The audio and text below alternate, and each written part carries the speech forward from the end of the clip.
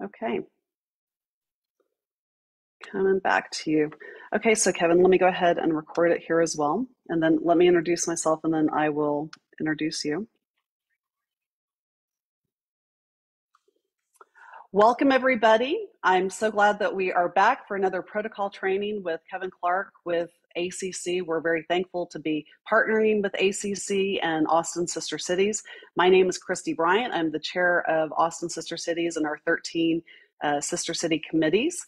Today, we're going to be focusing on, let me look at my little list here, Kevin. So we'll be focusing on Australia. Our sister city in Australia is Adelaide.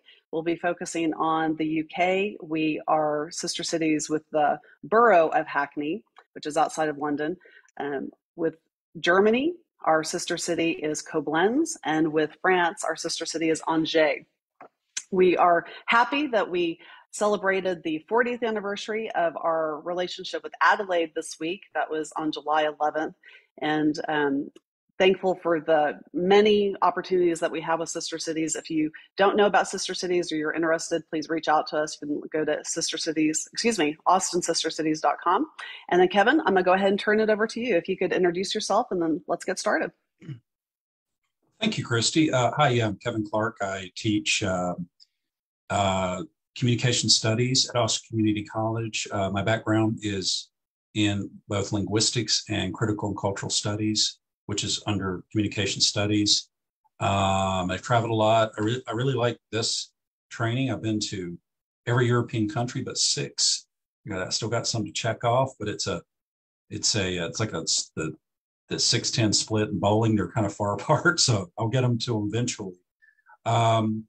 Yes, so you'll note, of course, this is really 2 continents, but as we're going to see, in particular, when we look at the UK and Australia, a lot of the cultural dimensions are similar, but it can be a problem because when something is very close, but there's still things that are different, we start to take for granted that it will be the same as being American. And we're going to see that's, of course, not quite the case. Somewhat with Germany and certainly a different story with France. So how about let's get started, if you would, with, well, it'd be nice if I could advance my screen. There we go. Let's take a look at a stereotype of an encounter with the European culture. If you remember the vacation movies, the second one was called European Vacation, and it has Clark Griswold and his family at an outdoor cafe in Paris. And it's just about as many stereotypes of the French and of Americans that you can stuff into one scene. So how about let's take a look. France is world famous for its cuisine, so just about anything's gonna be great. You order what you want. Carconi!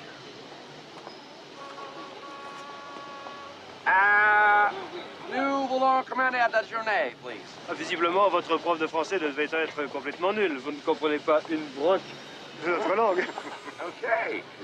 Let's see. Les infants desire a hamburger and frites. Quel accent remarquable. Chicago? Peut-être Cleveland. Coca-Cola for les infants. 2 champagnes américains. Yeah. And, oh, votre meilleur vin. Je vais vous apporter de l'eau de vaisselle. Ne sentirez pas la différence. Now you want the Soufflé, soufflé. My femme would like the command the soufflé fromage.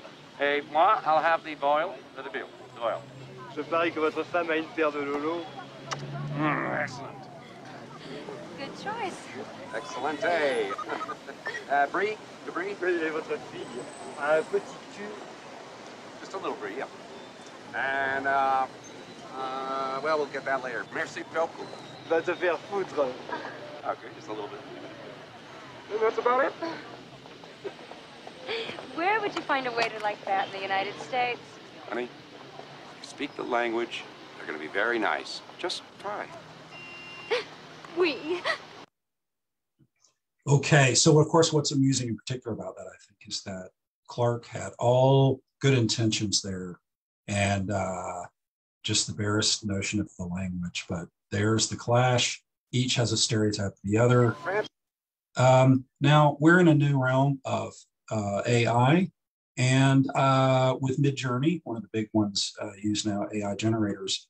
This came up when somebody entered what is a stereotype of a Texan. So here we go. It speaks for itself. You can look this up for various states, and we're going to see them for other countries.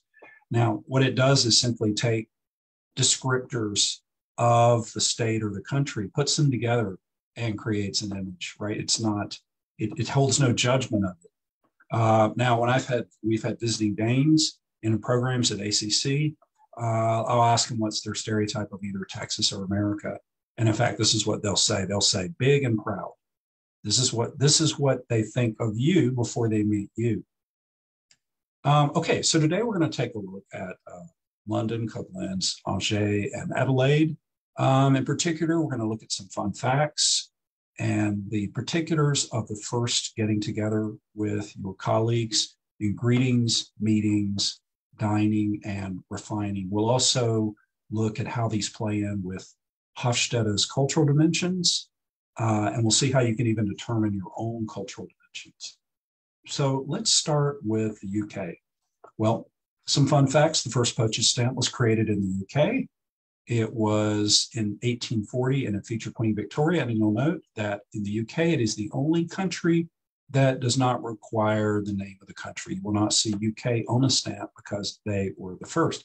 Not unlike in the US, we can use a .com without a two-letter ending like FR for France or UK for the United Kingdom. Well, London is quite diverse, multidimensional here, and it's 8 million citizens, which usually is listed as the largest in population, the largest city in Europe.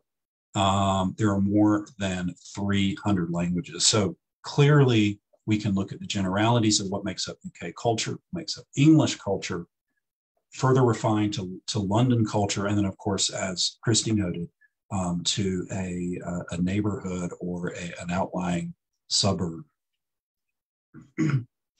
Well, tea is by far the most famous drink among Brits.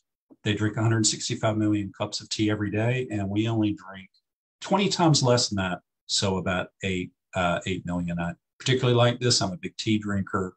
You say tea, before you can finish the word, there's a teapot on the table, and you're ready to go. All right, now this is quite odd. Now, also with Midjourney, someone created what are stereotypes of British men and women, and this is what it came up with. You'll see it gets sort of this country feel on the right, on the left, more of the tweediness, a cup of tea, the cap. But again, it is auto-generated with AI, and it makes no judgment. It just says, this is what, if you put stereotypes together, what you get. All right, so let's talk about how you greet in UK. Now, the problem is, it is our closest cultural neighbor apart from Canada. And it's too easy to take things for granted. If it's 95% the same, we might mess up in that last 5%. And of course, our purpose here is to get into the room, so that we can do business, we can meet, we can connect. So you want to get these things right. Okay, the first thing, of course, as most Americans would probably note about the British, that they tend to be more formal. And when Americans assume that our cultures are the same, they can appear unpleasant or rude. You want to shake hands with everyone upon greeting and departing, and that includes children. You shake hands lightly. This is different. In America, that is seen as a weakness. I think it's called a limp fish? Yes, but you should do it lightly. Still in British culture, women extend their hand to men first. This used to be an American custom, but of course is less so.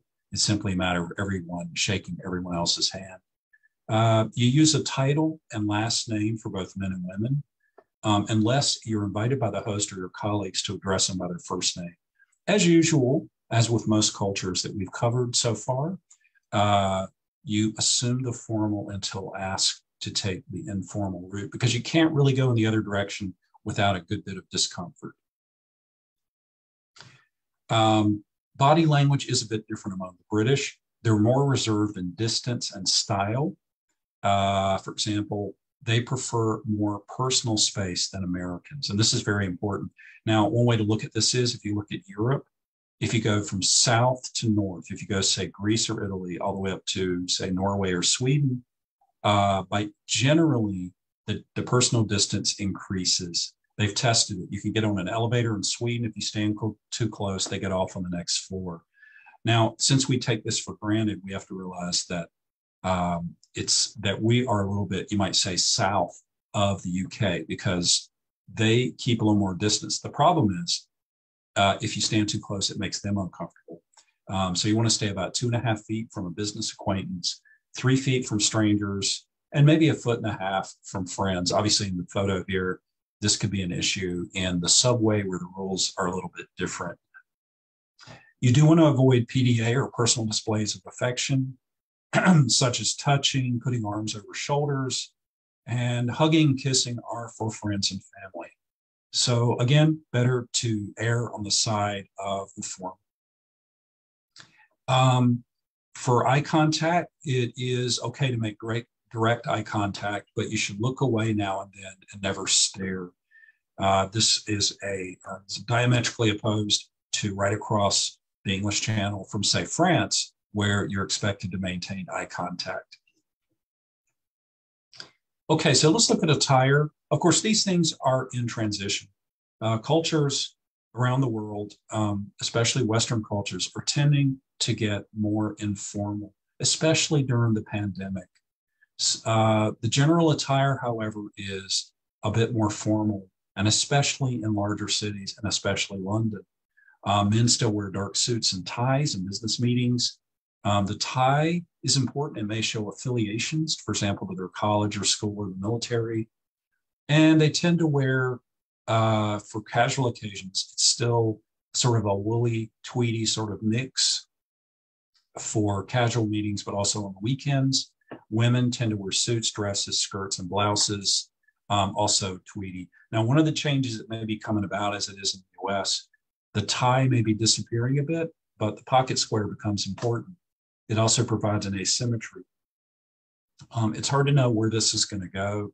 It depends on how trends go. But again, when in doubt, go formal and wear the tie and the more formal thing. You can always take a jacket off, but if you don't have one, you can't put it on. Okay, so when you meet, you have to think about before you get there to meet your colleagues, do you bring a gift? Gift giving is not common in business settings, but it is expected when visiting a home or for a dinner party, much like the US, because in the business setting, the setup is probably not really done by the host, but in someone's home, of course, there is a host. So you present a small gift such as flowers, wine, chocolates, or a book, just like in the US, and it is opened on the spot. Some cultures, you do not do that. And, of course, they're going to express surprise and delight. And of course, they don't have to use it. For example, wine doesn't have to be used for that dinner. It can be saved for another occasion, and that's perfectly okay. If it's a big dinner party, you can send flowers in advance, but you do want to avoid white lilies, which symbolize death, because white lilies are often used at funerals. All right, here's just a quick reminder here. Just like in the US, we tend to go on the don't side on this. When someone says, how do you do? It's rhetorical. There is no answer. You simply say, how do you do? It makes it equal. Americans might say, pleased to meet you, which in French would be, for example, enchanté. But the issue here is it sounds polite, but to them, you're making an assumption that it really is a pleasure when it may not be. The second thing is, of course, make eye contact and don't stare, especially when you shake hands. You should make eye contact at the same time, or it looks like someone is engaged in their head with something else. Smile, but not too much. Americans are known for smiling, perhaps too much for them. Just fine for us, but too much for them. Of course, don't use your left hand unless there's some special occasion. Someone's right hand is holding a box and that sort of thing. You do want to talk about the weather, how far you've traveled. And of course, you say certain things like dinner jacket instead of tuxedo, etc. I think you can even get away with smoking jacket Okay.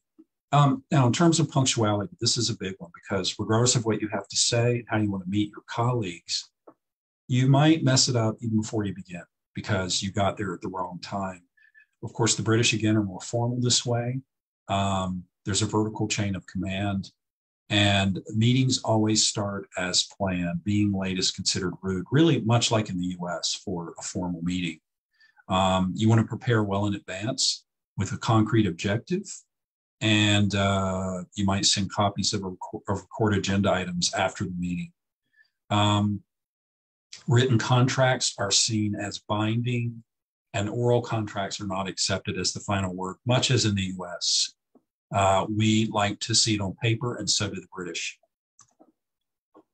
Business cards. Now, this seems to be shifting quite a lot. We've been meeting with our experts from our various sister cities, and it looks like the business card is in flux right now. But the idea is if you have one, you can give it out. And if you don't have it, you can't. So you have more options if you have the card, whether you keep it yourself or hand it out as needed. They are exchanged informally, unlike in Asian cultures where you present it with both hands facing up to the other person. But it is kind of rude if you stick it in your pocket as if it is no better than a gas station receipt. It is good to put it into a card holder. Easier too later if you scan it with your phone and you'd like to enter their information in your contacts list. You give one card per person, even if somebody doesn't expect it, because it's better they have it when they didn't expect it than when they expected and you didn't give them one. Of course, some basics. We got a little image here of a cricket match. Business entertaining is usually lunch rather than dinner. It might be in a restaurant or a pub, and pub life is a lot more vibrant than bar life in the US. There is more opportunities for food. You might even see families go to a pub. And sometimes it could be at a sporting event. This gives you a chance to see a sport you probably haven't seen in the US, like cricket.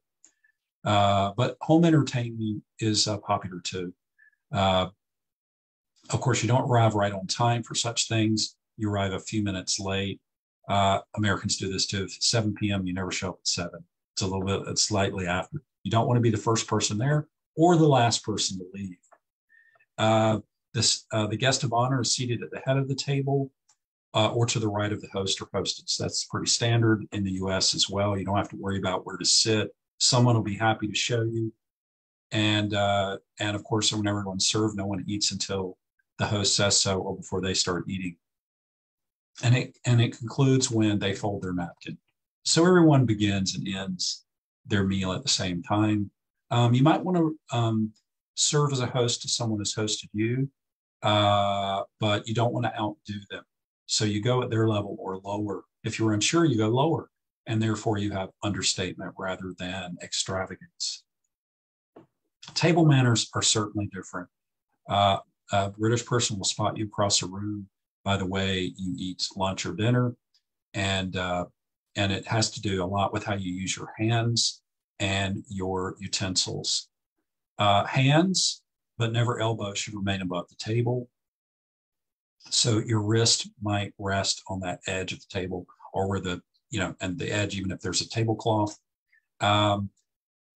Here's the main thing. A lot of people know this about the British. We see a little bit here. You always keep the fork in the left hand. You do not switch over to the right after you cut something. And the tines face down. We don't tend to do that. But there is a shift because of international cultures fed by American cultural presence in entertainment. So now a quarter of Britons and as much as a third of British youth use the American cut and switch method, where we cut, put the knife down, move the fork to the right hand. But easy enough. All you have to do is watch the other people at the table and see what they do. It's always a compliment to follow their lead, just as they may follow your lead in Austin. You always want to leave a small amount of food on the plate. This varies a lot of cultures, because some would say if you leave food, it means you don't like it. Others would say if you ate everything, it meant you ate it because you were hungry. Perfectly normal to leave a little bit, and anything post-depression in the US would be acceptable as well. When you're done, you leave your utensils in the on the clock, the 5:25 position. Okay, just a quick reminder here. You don't usually tip in Britain, but you can for a big meal. And of course, they're very particular about tea etiquette. You don't touch the side of your cup with the spoon. No tinkling sound, right? You stir it, it's just the spoon, and it might touch the bottom, but not the sides. And you put the spoon at the same level, the same direction as the cup handle. But that's practicality too, so you're not having to touch your spoon to lift your teacup. You know, in the interest of time, I have a video here to show you how to set up a table done by someone who is an outsider to Britain. But I think we'll skip this for today. Hello there. Our last part here, let's talk about refinement in business settings, because a lot of you meeting and your colleagues are women, and sometimes there's still the fluid issue of how women work in the business world. Well, the UK still runs on an old boy network. Let's keep in mind that the issue in Parliament is the House of Lords. Only recently have women been, as they call it, elevated to that position, because it was just lords, it was just men. It's still kind of a formal aspect of British culture that differs quite a bit from American culture. But women in the UK tend to be in managerial positions a lot more often than in the rest of the EU, or I should say the EU. I guess they're not in it now. American women won't have much difficulty conducting business in the UK.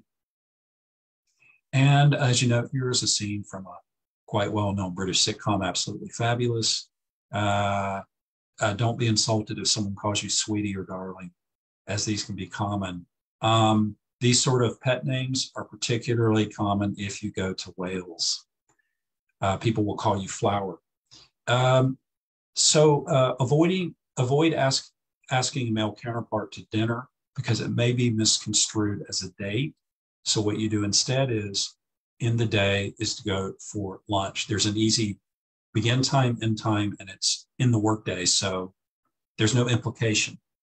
So you can still get business done, and you could have that more informal meeting for lunch, and still have a more formal meeting with other colleagues at dinner.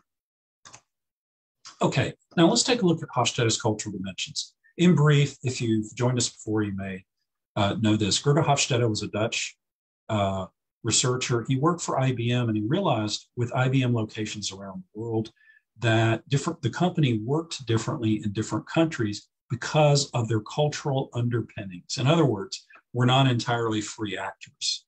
We act in part because of the culture that we grew up in. And in fact, he knew this. He talked to an English woman. He is Dutch. So he came up with these 6 dimensions. Now, I show you this one up front with all 6 because there's not a significant difference between the US and the United Kingdom in terms of these dimensions. They're not far enough apart. We'll see it differently when we get to France, for example. But if you're also curious about your own, I would like to point out there's a place called IDR Labs where you can take a quick test, and it will tell you individually what your cultural dimensions are most like. In other words, those are the things that feel most natural and comfortable to you when you go to a culture. And after all, we're talking about, as we've just said, obviously Wales and Scotland are quite different than England in some ways, but we're calling it the UK. Likewise in the US. If you've traveled around or lived in other parts of the country, I lived in Belgium, and I probably felt more Belgian than I did when I lived in Rhode Island, because as a Southerner in Rhode Island, I really stood out, which was also quite fascinating. And I took this test, and here's what I came up with. It turns out I'm closest to Norway, and it will give you the 6 dimensions here and show you the chart here. It automatically calculates it.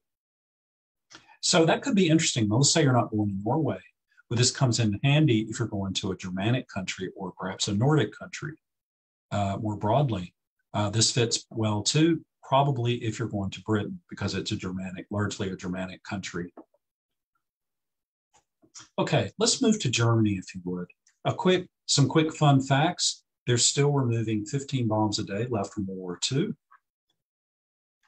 Quite interesting. I tell my students this, and I can hardly believe it.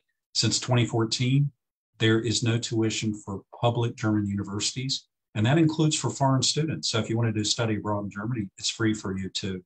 The issue comes a little different if it's a private university, but it's free.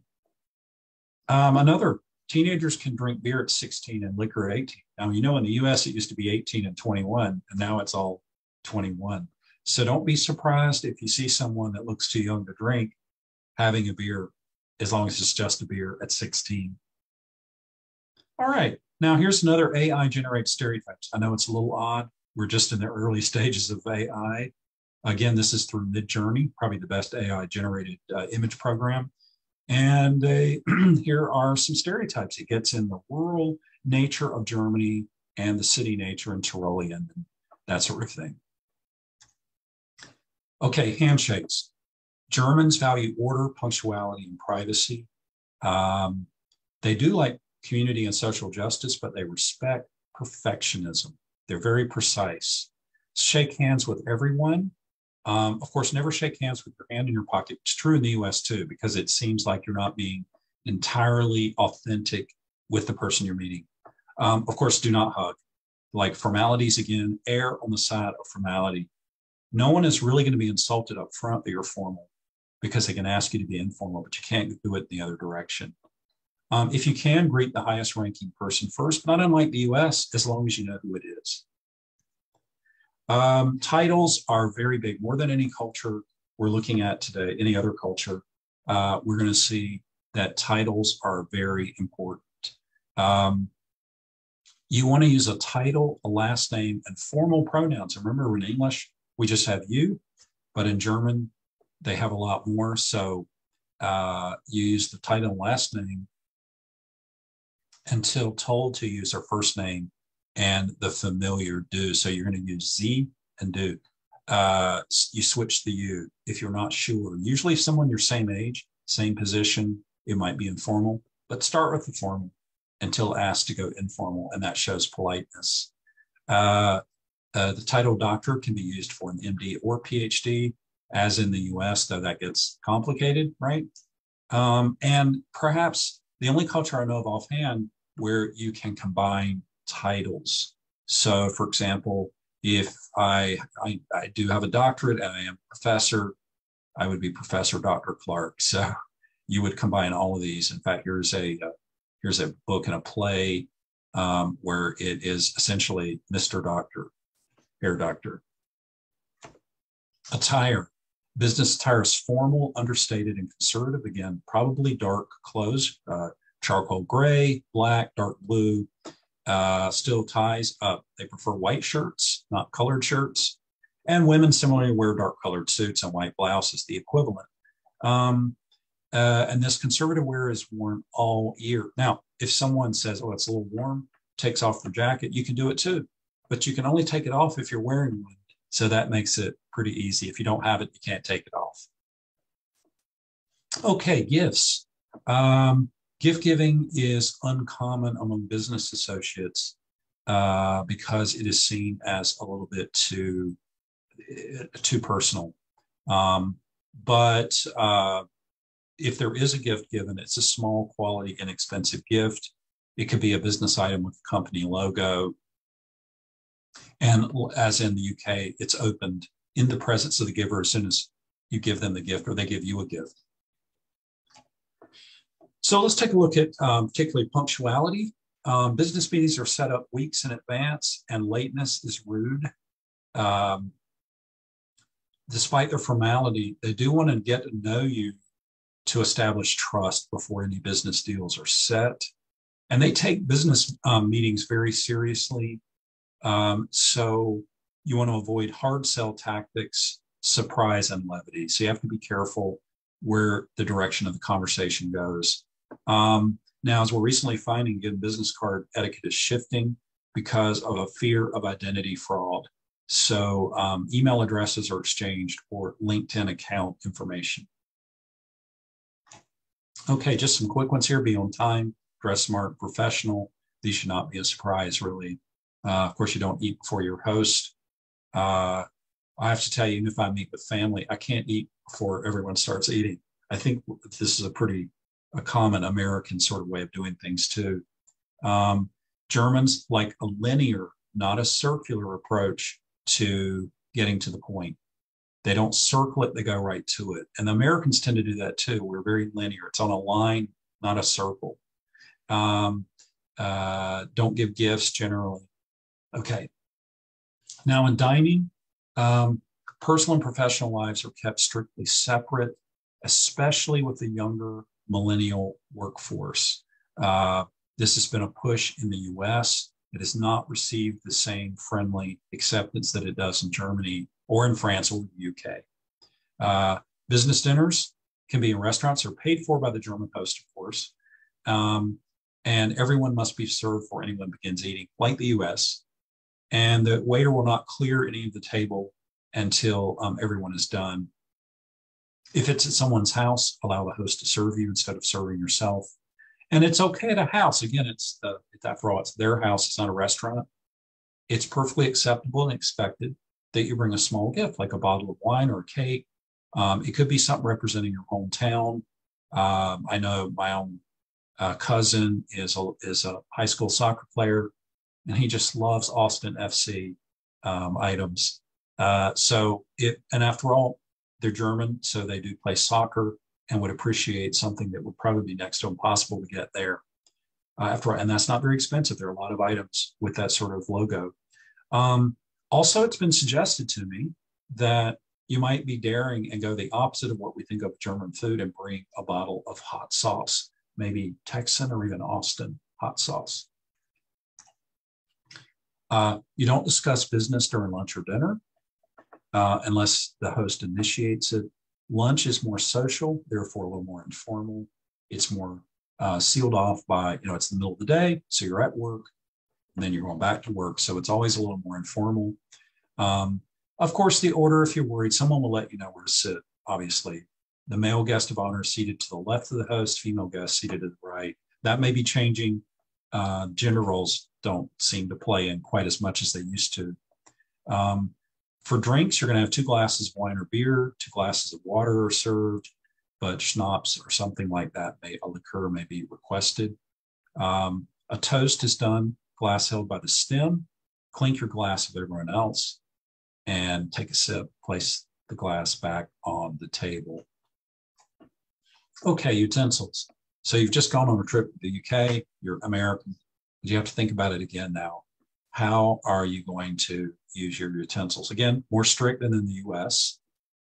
Use a knife and fork for almost everything, including fruit and sandwiches, which to my surprise, I lived in Illinois.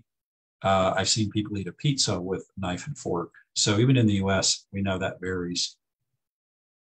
You don't use a knife to cut dumplings or potatoes because that's implying that they're not cooked enough to simply be cut in half with a fork. Don't use a knife to cut a fish. There's a special fish knife instead.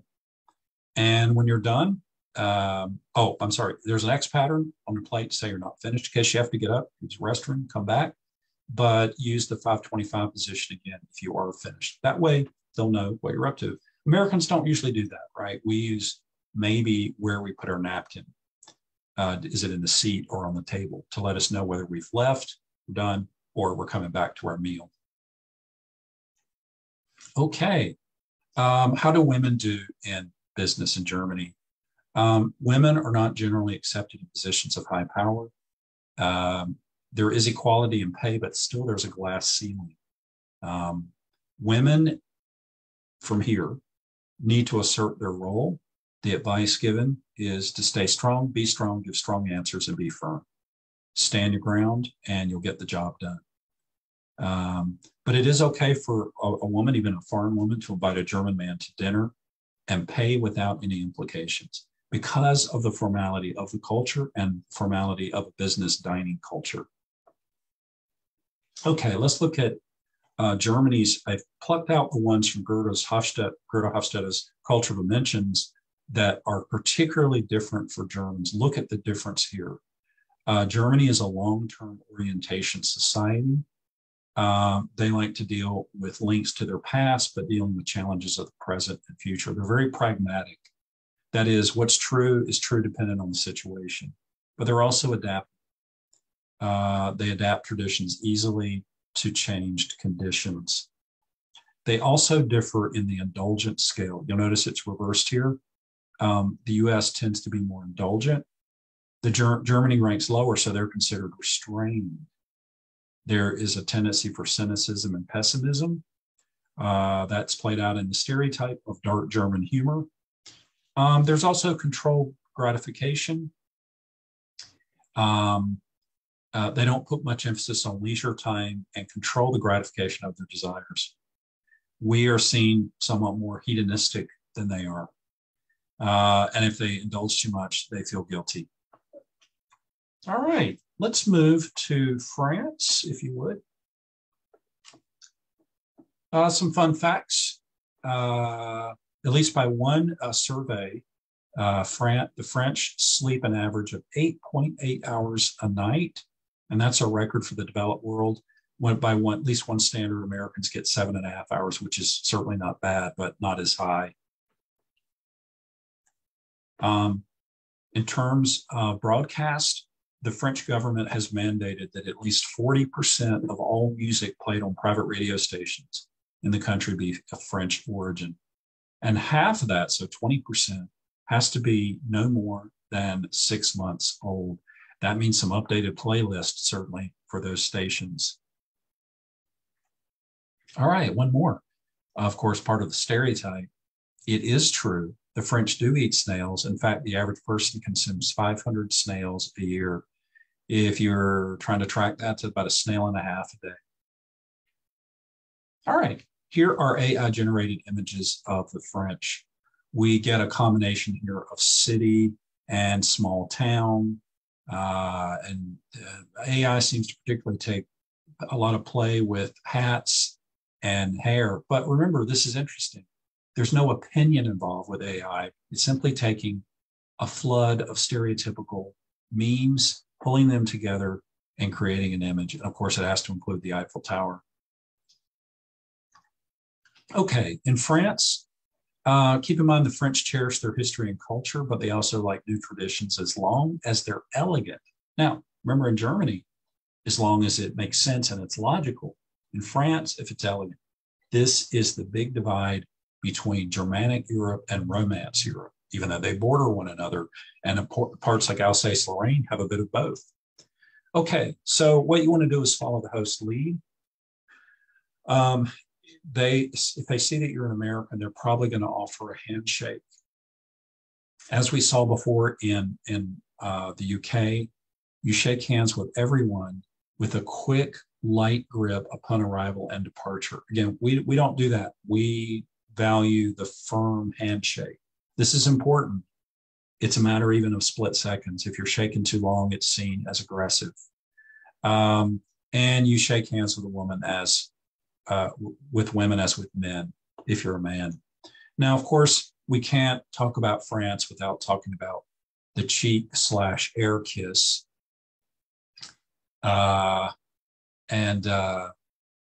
You know, they vary according to where you are. The general rule of thumb would seem to be the larger the city, the fewer kisses. So Paris, it's 2. That's usually the one we see in news and movies. And as you see here, 3 times the medium-sized cities. And on the periphery in the country of France, maybe as many as 4 times. Believe it or not, I saw one, I believe it's for, is it Corsica, where it's 5 times. I guess they have more time. So in fact, here are some of the regions. By this, Angers would be sort of between Nantes and Paris, and it would imply that it's 4 times, but I kind of don't think so.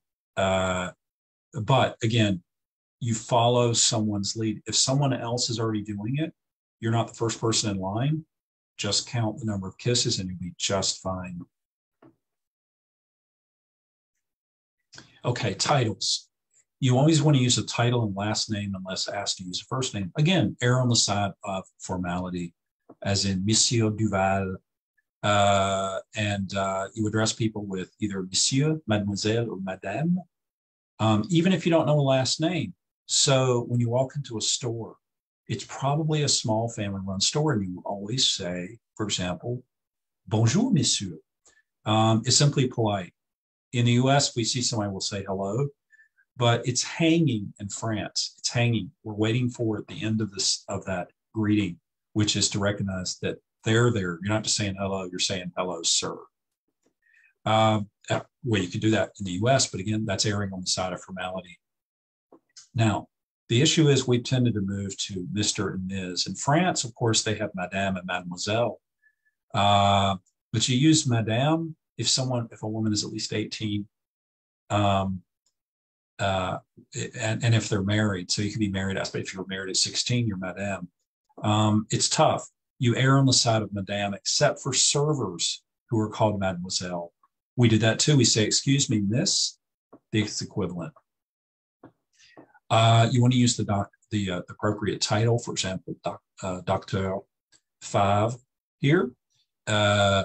If asked to switch it, for example, it'd be a lot better to call someone doctor when they're Mr.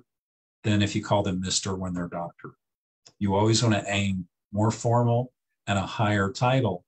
And if you're corrected, they're simply complimented.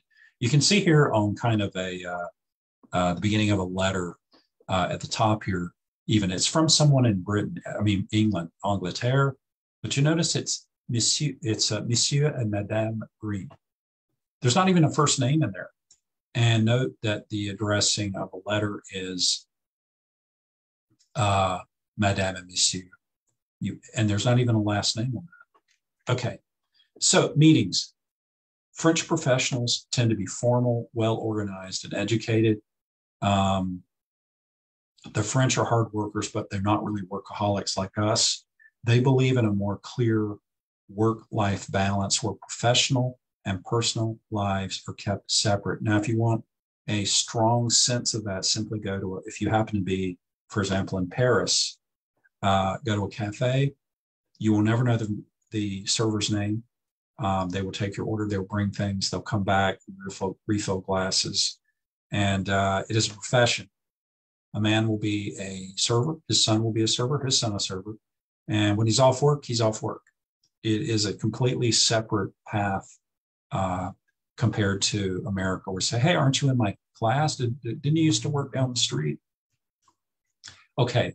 The French appreciate punctuality. You're usually seated in a conference room in order of rank. Maybe that would happen in the US, at least at the head of the table. It is suggested, though, don't try out your high school French unless you've been there more or practiced it a lot more. But basic phrases will always win the day. Studies show even if you know 10 words of French, you're going to get a much better experience if it's hello, thank you, please, etc. The French tend to like substantive comments. They don't like small talk like Americans do. You want to present whatever you're talking about clearly and rationally according to an agenda, but without a debate, a hard sell, or a personal conversation. It is a more direct route, not unlike the Germans. Okay, now we're back to business cards again. There are other formal cards here. But again, in France, there is a growing concern over identity theft. So they're more likely to exchange email addresses, or simply LinkedIn contact information is still the world's biggest business connected social media site. But if you do have a business card, it's okay to have it in English only. Make sure to have the address MME, that's Madame right there. So we see, in fact, in this French style, the last name is in full caps and it comes first because it's not Madame Beverly. It's Madame Jennings, and her first name happens to be Beverly. In other words, the first name is the least important, so it comes third. Oh, and you want to give one to everyone, even the receptionist or secretary. The more people that have it, the more that need to contact you for something, then it's available if they need it. So some quick reminders, men shave, wear good quality suits, women, high quality jewelry. Keep your hands on the table and not in your lap. Wine is meant to be social and not a way to get intoxicated. But the other problem is if you drink too fast, someone will quickly fill your glass. They will not fill it if it's not drained. So if you only plan to have one glass of wine, kind of count it down. Halfway through the meeting, half the glass is gone. If you go too far beyond that, it will get refilled and you'll forget how many you had because you didn't completely finish one before it's filled. There may be interruption during your presentation, but it's a way of showing interest in what they have to say. I would say as Southerners, we do that too. Interruptions are fine. In fact, apart from our electronic format here, it would be just fine right now. It's a little tougher when we're in Zoom. Be careful with the okay. It means zero. Of course, in some cultures, in Arab cultures, it means something worse. And tapping the side of your notes means you're clever. But particularly note the okay symbol. It is the opposite of what you think it is. All right. So dining, of course, it's France. It's dining. It's usually for socializing through business lunches. And that's more common because they can be a little less formal and they're bookended, right? Business day, stop for that lunch. Business day continues. Local restaurants are popular, but you may also go to something more fast food like, which technically is called a resto vite, or they often call it La Fast, though the French Academy doesn't like that. You may go to a burger place. And how nice, because that's recognizing your own culture and introducing the hamburger. I've had many French hamburgers there, and I got to tell you, some but I found better than ours. I mean, they're still gourmets, even when it comes to burgers. Okay, male guest of honor seated to the left of the host, female to the right, same as in Germany and the UK. You wait for the host to make a toast before you do the meal, just like in the US, if there is a toast.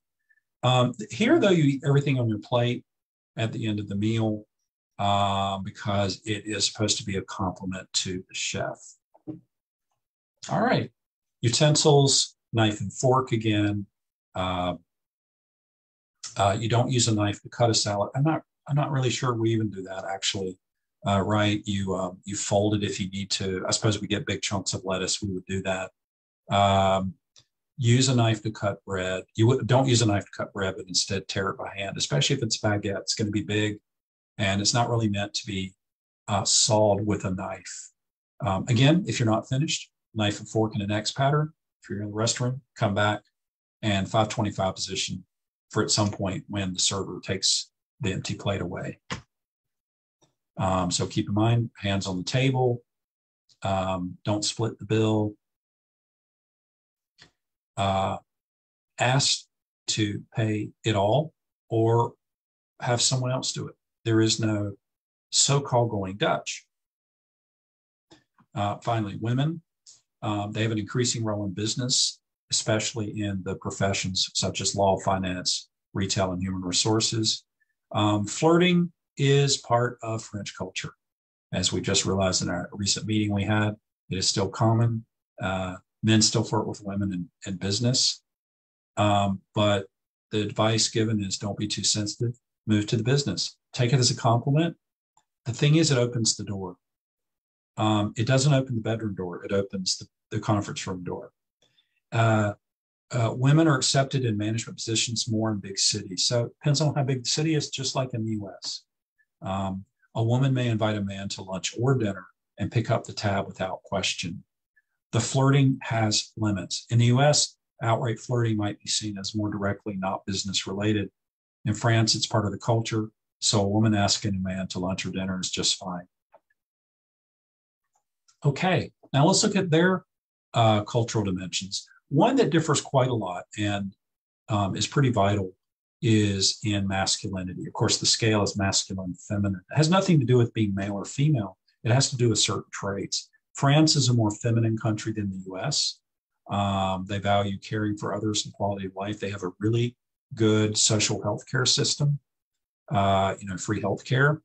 And it has to do with, in feminine cultures like France, do you like what you do? Versus in American culture, masculine culture, wanting to be the best. And in fact, you'll often be asked not what do you do as in a career, you'll be asked what do you like? And that could be skiing or going to the beach as much as it is your career. France has a famous welfare system, the Social Security system. They have a 35-hour working week. Some has gone down to 32, which is equivalent of 4 8-hour days. And they get 5 weeks of holidays per year. One issue, though, there is that the upper classes tend to score feminine while the working class scores masculine. And this has not been found in any other country. This is the clash of the modern and traditional. It might be argued upper class has more literal mobility to do things differently, so they can afford to care for others, whereas the working class has to scramble more for resources. Another one is long-term orientation, links to its past, quite different than the US. It reverses here with France. Truth depends on the situation, and the French are very adaptable to change conditions. As an example, changing the hours in the work week. We've had 40 hours a week since it was more or less set after World War II, with very little flexibility there, though we think we are. The French are actually more flexible in that regard. Another area is power distance. This means that you accept power is distributed unequally. That is certainly not the case in the United States, where we see social mobility for everyone. We believe in it, at least. Power is not only centralized in companies and government, but also geographically, as most highways, if you look at a map, lead to Paris. And Angers may feel pushed out a little that way, as a lot of cities in France do, because they're not Paris. Excuse me. There's also more of a hierarchy. French companies tend to have even more hierarchical levels than companies in Germany and the UK. And they even have different, like director general. They have specific titles that don't exist anywhere else. One extra thing here, Edward T. Hall talked about high and low context cultures. That is that what you actually say, taken literally, that's low context, or is it inflected by the nonverbals, your tone of voice, your eye contact? If you're in a cab in Germany and you say, it's hot, the cab driver will say, it is a hot day. But in France, if you say it's hot, the implication is you'd like them to turn on the air conditioning. So this can vary a lot in how you communicate. People will read your nonverbals, tone of voice, volume of voice, gestures, eye contact. Ladies and gentlemen, it's July 14th. This is French Independence Day, Bastille Day, 1789. So this makes their 234th birthday. Happy birthday, France. All right, one last country here, if you would. We have a few minutes here, is Australia. Just some quick fun facts. The longest fence in the world is in Australia to keep dingoes on one side. It has the longest golf course, 850 miles long. You can see in the little red rectangle there on various courses. And Aussies drink 1.7 billion liters of beer a year. That's 680 bottles of beer for each adult. That is adult. Yeah, it's not children, not even 16-year-olds. 680. If you're counting, that's about 1 3/4 bottles a day. Here is an AI-generated image of an Australian, and they are concerned that Americans feel that they are called larrikins, as are hooligans, or yabos, or rednecks. Of course, that's an old word formation. It's the word boy backwards with a suffix, right? Yabos. But this is a problem in business settings. But also note, if you overlay Australia and the US, they're quite big. And like the US, one city or area varies a lot from another. So as we talk about Adelaide, it's quite far from Sydney or Melbourne, and I've got it covered there, but and to the east, or Perth even, which is smaller to the west. And we tend to group it all together. But the issue is, Texas has 2 million more people than Australia as a whole does. So that becomes kind of interesting. You notice Adelaide there, actually, the overlay puts it right about Houston. It's kind of interesting.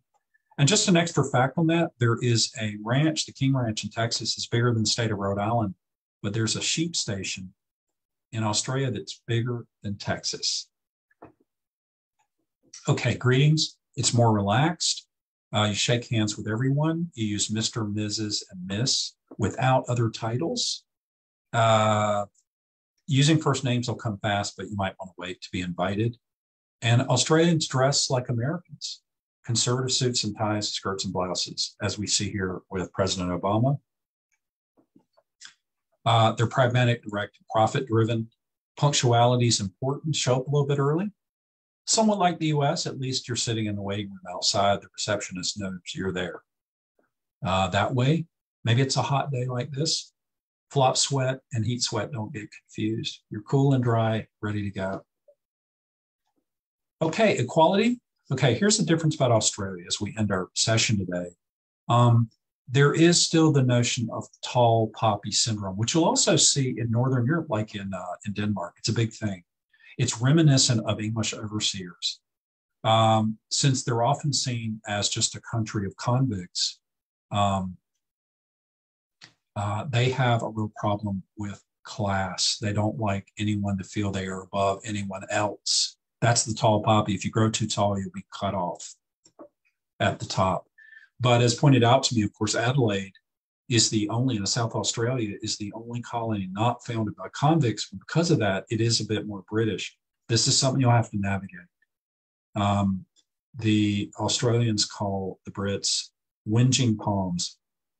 In other words, complainers. They are wholeheartedly opposed to sort of the class divisions and that sort of thing, but it can vary in Adelaide because of its more British tradition. They value work-life balance. They have holidays, they're respected, but they want to know who you are before conducting business. Use clear, direct language. Be careful about using jargon or slang. Americans love to hear about Australian slang and try to use it, but if you use it wrong, it's going to go bad. You also want to avoid compliments, which appear as flattery, and it sounds like you're trying to get away with something. Communication is humorous and to the point at the same time. As pointed out to me, Australians can be serious in their own way. They want to get business done. They're serious about it, but they also want to be casual. Table manners, in brief, formal dinners, show up a bit early, weddings even more early, parties 30 minutes late, just like in the US. They use British table manners with their fork in the left hand, knife in the right hand. They'll often have informal cookouts, and the guest is actually expected to help clean up after the meal. Now that speaks to my Southern heart right there. That is a very Southern thing. You may not help with the setup or the serving, but you'll help to clean up because the host is exhausted by then. You can ask in advance, is there something I can bring? And even if they say, oh no, just bring yourself, you certainly can bring wine or other drinks. And of course, Australia is a land of wines. You might pick up a good Australian wine. The host usually pays the bill, but if friends are out, they'll split the bill. Pub, it's a lot easier because you pay as you order. So you pay as you order for your own items. Women make up more and more of the workforce, are paid less. Australia seems to have the least amount of data I've seen for a country in terms of the role of women, but it's probably because of their more informal nature. And in fact, more women have made strides in gaining managerial positions than most other industrialized nations. So if you're a female visitor, you should be just fine. And that concludes presentation for today, ladies and gentlemen. Do you have any questions? I'm sorry, we're right at 12:30, but I would love to hear any questions you might have. This was great, Kevin. I appreciate it. Thank you, Christy. Anne, Kelsey, do y'all have any questions? Yeah, thank you, Kevin. I thought it was really terrific too. From my view, though, I couldn't see any. If you were showing slides, I couldn't see any of them. So I see that it was recording. So hopefully I can. Hopefully it came through on the recording. I also you mentioned there's some document called Cultural Dimensions. Yes. Where can I find that? Yes. So if you just look up Hofstede, Hofstede, and Spell put it again, please. I missed the first part. yeah, Hofstede is a Dutch name, Okay. and cultural dimensions after it. And there's a lot out there by it.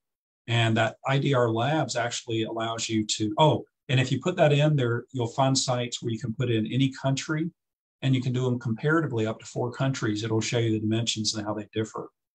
Cool. Okay. And it's been studied now since the 70s. So a lot of research has been based in this. Some of the dimensions that get renamed, but it's pretty tried and true. And I've only recently found, because I'm actually modifying the course to include untranslatable words, which often are based in cultural dimensions too. And you can actually find out your own personal dimension, because you may be American, but have been influenced by other things. It's ironic for me because Norway is one of the few European countries I haven't been to, and yet it seems to think I'm Norwegian. That's interesting, because I'm sure my neighbor could take the test and get a completely different country. Yeah, that's funny. So it really has a lot to do. This is something students have a problem with when I say you're not completely at free will here. You are a part of your culture. If I may give you an example of that, have you ever been to a party where there's somebody sitting beside you or something and you don't know them? Well, I'm not allowed to talk to them until the host introduces us. And it's very uncomfortable if they don't, because I can't say anything to them. Because if I do, it's implying I have a rude host, right? Now, I didn't come up with that on my own. That's simply the way I was raised in my own culture. So this plays out a lot, and you'll notice, especially as we did, for example, the UK, a very close cultural cousin, actually Australia too. What's funny is we take it for granted they're like us, and then go, oops, went too far. It's that last 5% that make all the difference, that they do something slightly different. For example, I didn't have time for them here, and you might note this. Australians really don't like if you try to imitate their accent. But you know what? True. Southerners are that way too, because it sounds like you're making fun of us. Right. Yeah. But I've never heard, are you saying that all cultures, you're never supposed to say something to anyone that you've not been introduced to? I mean, as an American, or particularly a Southerner. Oh, okay. You know what I mean? Like if it's just people randomly, but let's say there's only one person in the room that knows everyone, the host is supposed to introduce the person that's just walked in the room. You know what I mean? Or just say 3 of you are standing around in a bar or something before a show or something, and you're already talking to your friend, and then their other friend walks in. You might say hi to the person, but you can't say anything else to the person that knows both of you, introduces you to. It's a weird feeling, because you realize you're restrained by your culture, not just your own thoughts about it. Obviously, we're individuals, but we're more restrained than we think we are. But it also depends on where you've been. I mean, if you've moved around, whether in the US or abroad, those will modify who you are. But it also lets you know why you may differ from family members. You may have different cultural dimensions individually because of those influences. Right. I was going to say the same thing. I was an Army brat. I can introduce, I basically in any situation will introduce myself to everybody who's there. So because you had to find the common, yeah. Go ahead. Yeah, I've never come across that, but I've lived East Coast, Midwest, West Coast. Now I'm in Texas, so I've lived all over. Well, I've never, and I lived in Florida too, so I have lived in all corners, and the New Mexico. So that's like so foreign to me. Well, I think it comes into those things where that we've seen TV shows, sitcoms do this. It could be the host kind of forgot the other person's name, so they can't introduce you. So the way around that, by the way, do you know what's recommended? It's like, hey, you two have met, haven't you? And then they look at each other and talk, and you're like, oh, thank goodness. Or you know their first name, but you can't remember the last name, right? Right. But that's what you're talking about, is maybe the difference between a larger American culture versus a regional a regional aspect. For example, when I lived in Illinois, somebody called me Kevy instead of Kevin, and I thought, is that an insult? But they do nicknames all the time, just like they say za and pop for pizza and Coke. No. It was actually a friendly thing, but I thought they were making fun of my name or something. Yeah, okay. Yeah, so that's the regional difference, but Americans as a whole do that. And Christy, I think probably you developed that because you moved enough that you had to be practical, right? Yeah. Time is short. I want to know who they are, and I can't wait for somebody to introduce us. It's also survival, right? Survival. Yeah. Survival. Yeah, so you're from everywhere and nowhere, then, sort of, right? Yep. That's the name of that book I think you mentioned too. Yeah. Oh, I was talking about, a way to see how somebody sees us is somebody who has been out of their own country and revisits it. So Bill Bryson, he's from Iowa.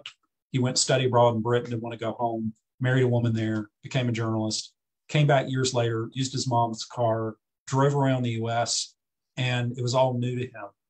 So we got to pull out all the stereotypes. He didn't go to Texas, but he does pull out a lot of the Southern stereotypes when he goes to like Alabama and Mississippi. And it's fun. That my favorite thing really is not stereotypes of other people, but they're stereotypes of me. I've always enjoyed that. Yeah. You know, because, well, if I may give you an example, my first trip abroad was in high school, is we went to London and Paris. My French teacher was actually French. She married an American. I don't know if I told you this one before. And we were in the airport in DC, and we met this other group going to London and Paris. And they were all excited because, you know, it was, by the way, it was my first time on an airplane too. And a person from Ohio said to me, like, where are you guys from? And I said, North Carolina. And he went, he goes, do you have indoor plumbing?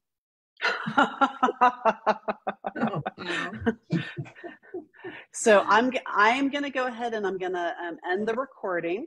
Okay. And then, and let me just see if I'm able